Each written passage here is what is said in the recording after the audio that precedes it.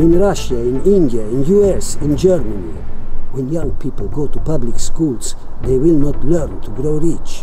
They learn how to be poor. The real knowledge is not taught. I'll give you an example. We live in capitalism, but they don't teach you how to become financially independent, how to invest, how to produce. They don't teach you to be producers. They teach you to be consumers. We live in capitalism, but they don't teach you what money is. Who creates money? The reserve banks. Who creates inflation? The Reserve Bank. Who runs the reserve banks, the most powerful institutions in the world? If you look it up, you will find out, not democracy. We live in capitalism, but they don't teach you how marketing works. People's emotion, psychology, manipulation.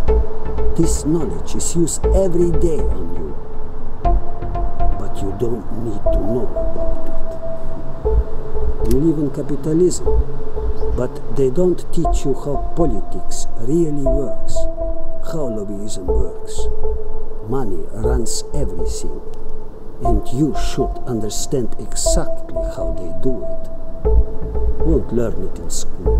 Sorry, drink. And finally, they don't teach you how to organize yourself and others. They want sheep, not wolves. They want followers, not leaders.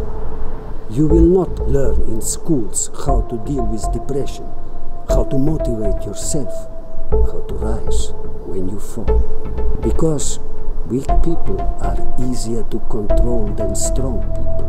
Life is grim hustle, so you better take matter in your own hands.